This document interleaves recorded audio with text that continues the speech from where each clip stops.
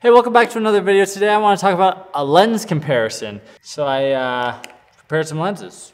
It's not always the camera that's determining your image. A lot of the times it's actually your lens. So I would highly recommend testing lenses for you to be able to know which lens is going to do what and what lens is going to give you what look. So I rented two 50mm lenses and then I had my own 250, and then I did a lens comparison between the four lenses. I had a Schneider, I don't know how to say it exactly. I should look it up. Schneider Cine-Xenar III. Cine-Xenar III. I think it's down deep in your throat. So, and then I rented, the other lens I rented was the Canon CN-E Cine lens, and it's the big honker one. And then I had my lovely little Olympus, which is a lens from like the 1970s, little converter ring on it to convert that. And then I had the Ziess ZF lenses that I had also converted through Ducos lenses to declick the aperture and also have a Canon mount attached. The big difference between the lenses is the Schneider lens is like pretty heavy. I want to say it's like 6 pounds. And then the Canon lens is not as heavy as you'd think. It's huge. It's like this giant round lens, but it's actually not that heavy. It's just a little cumbersome to like put on the camera just because it's so wide. And then I had this lens, which is like 1 pound, and this lens, which weighs like, I don't know, nothing. Anyway, so I did some tests to see the difference. And so first off, what we have is just kind of a skin tone test slash like lighting, just basic setup type test. And you have the Schneider. I shot at T5.6 and all the lenses were the same. That was the exposure. Then you have the Zeiss. And the Zeiss, I apologize, is a little bit out of focus. It's a little soft, so it's hard to compare the sharpness between the lenses, and that's unfortunate. And then there's the Canon,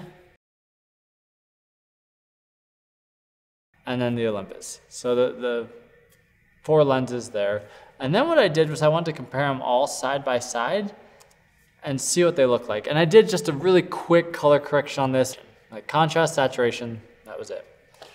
And I was actually very surprised. One that was my favorite was the top left, this one right here. The reason why is I loved the way it dealt with the skin tones. The other 3 felt like it had a little bit magenta to them. So the Canon one was the one that I felt rendered the best skin tones. And I was actually rather surprised how different skin tones looked with different lenses. This felt a little more drastic than I had remembered, especially with a camera that has a little bit of a magenta skew to it, like the Blackmagic. This was all shot in the Blackmagic 4.6K, by the way. And then the Olympus, actually, it adds a little bit of like a blooming effect to a lot of the highlights. It's like a built-in filter on the thing. Just because it's old, the skin tones are a lot smoother, it's softer, it's not as sharp. Okay, so then what I did was I wanted to do how much they breathe. And when I say breathing, you'll see in these examples how much, when you pull focus, does the image actually zoom a little bit in and out. Super frustrating and super stupid. I don't know, you don't want your lens to be like zooming in and out while you're pulling focus. It's distracting. So let's get into it. So the first one I had wide open on all the lenses. So this Canon CN-E was open to a 1.2 or a T1.3. And then the Schneider was open to a 2. The Zeiss was open to a 2. And then the Olympus was open to a 1.8. So I just did them all. And you can see here, the Canon, you don't see much of movement in it. It looks pretty good. And the Schneider, same thing, looked about equal. And then the Zeiss, you see it massively. Like look at the edge of the table, especially on the side over here. You'll see as it zooms down, you can see it sucked in. And if you watch it fast, let's watch it fast. You'll just see like that table, suddenly you can see the edge of the table when you couldn't before. Now the Olympus, the problem with pulling focus with this lens is it wiggles.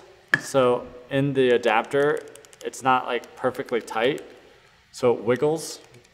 So it does have kind of a wiggle jello look to it, and that's just because it's not tight. So then what I did was I stopped it down quite a bit, because being wide open all the way, it's kind of hard to see the breathing. So I stopped it down to like an 8 on all the lenses. So every lens is now down to an f8 or T8. You can see some breathing. If you look on the side, you can see the table, the black gap between the table does extend quite a bit. So there's, and that's to be expected. It's a photo lens, really old, so I wouldn't expect it to be like amazing. Now the Zeiss, the 50mm Zeiss, also is technically a still camera's lens, has huge amounts of breathing. If you watch it, look at the side of the table here. Like, it is really drastic. And that's one of the things I can't stand about this lens. Okay, and then if you look at the Schneider, this one I was super impressed. Like, I don't think it breathes at all. Like, I could not see really any difference pulling focus on this. It's a solid lens. There is no breathing in that lens. And then the Canon lens, there's a tiny bit. Super subtle, really slight, but you can see it just barely, which honestly isn't that big a deal. Okay, and then the last test I did, I only did 3 tests, technically. Bokeh! So I started with the Schneider. Now you'll see in the middle of the screen here, there's like this weird design. That was a fleck of dust on the back of the lens that I didn't realize while I was shooting. I found it later and then blew it off, but I forgot to go back and reshoot this. So in bokeh, what I like to look for is how smooth is it? Like, can you see any edges as you're looking at it? So what I did was I actually stopped it down on the camera. So I had it wide open on the aperture, and then I stopped it down to, I think it was around an 11 or a 16, somewhere around there on each lens, just to see how the bokeh was affected on how much you close down your aperture. And on each lens, I had it on its closest focal point, except for the 50. Now the 50 Zeiss is a macro lens, so it's like super macro. It's really pretty cool.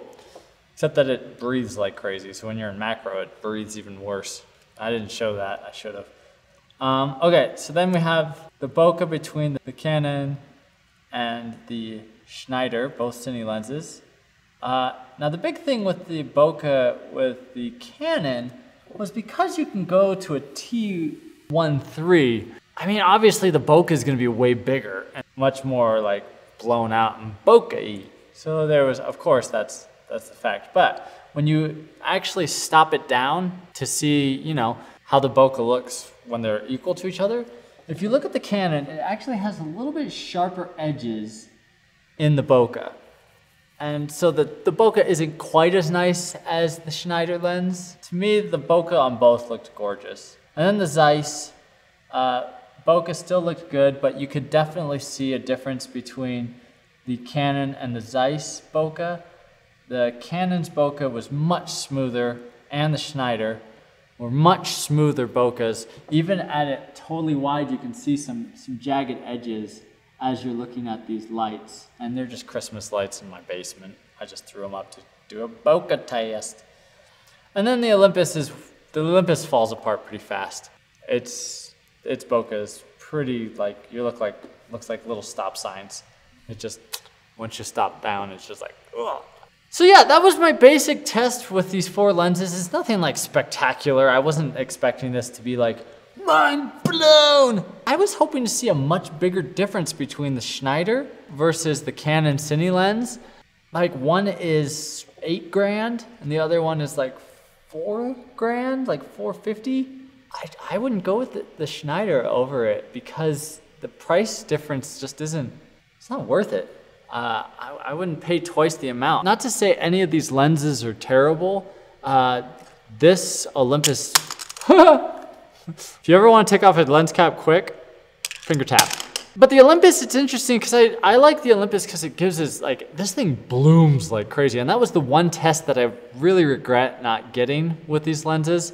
I did shoot some sunset with the Canon lens because I had a film shoot on the roof of a building. We were crunched for time, the sun was setting, so I only used the Canon lens just to get stuff done quickly. I mean, the Canon Cine lens blooms and flares awesome. I love the flares in it. That's the one complaint I have with these Zeiss lenses. The flares of this lens are kind of ugly. They're not super cinematic. They don't flare super easy, which is great. So if you're shooting like stuff that you don't want your lens to flare, but it does kind of have a purple tint to the flare, which bugs me with these lenses. With the Canon lens, there's no purple tint at all. Same with the Schneider, no purple tint. It was a beautiful flare. I didn't get to flare as much with that one because when I did shoot with that one, it had become cloudy, and so it wasn't quite as good. This lens just blooms and flares like crazy. Like you point any sort of light at this thing, it's just like so yeah, this one flares a lot. It's fun though. It's fun. It's an old school lens, and it's really fun to throw on and just kind of see what you get. The only issue, the biggest issue I have with the Canon lenses was the throw on it was just so big that it was hard to get some like quick rack focuses for stuff. But that being said, the throw on this one is so small that it becomes difficult to get your focus accurate. And that was the one thing I loved about the Canon lens, was it was very easy to get accurate focus points. Now, as far as usability of these lenses, the Schneider lens was bulky. It was annoying. It was hard to get my follow focus on the thing because the front was so wide compared to the bottom where the actual focus ring was. So my follow focus would stick out a little bit and sometimes hit that. It was super heavy, and I didn't think the optics were that much better to really justify the cost of the thing. The Canon one, still pretty bulky, but getting the follow focus on it was super easy. Pulling focus, like accurate focus, was awesome. The hardest part was the huge throw the sucker had. It was hard to pull focus when you're like pulling long distances. This one is it just breathes too much. That's the biggest issue. So yeah, if I were to choose between any of these lenses, I would honestly, the best lens would be the Canon Cine lens. It's a fantastic lens, great flares, great for pulling focus, especially if you have another person pulling focus. It's not too heavy, it's actually pretty light.